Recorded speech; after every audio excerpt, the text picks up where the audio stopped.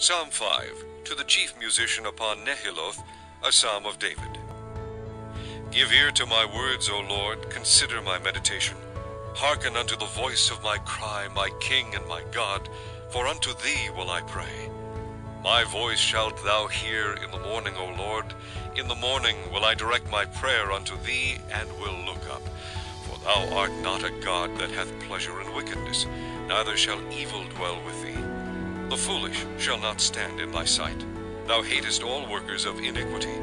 Thou shalt destroy them that speak leasing.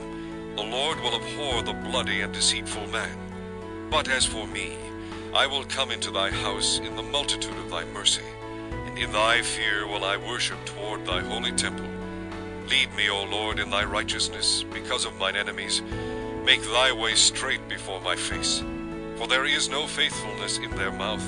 Their inward part is very wickedness. Their throat is an open sepulchre. They flatter with their tongue.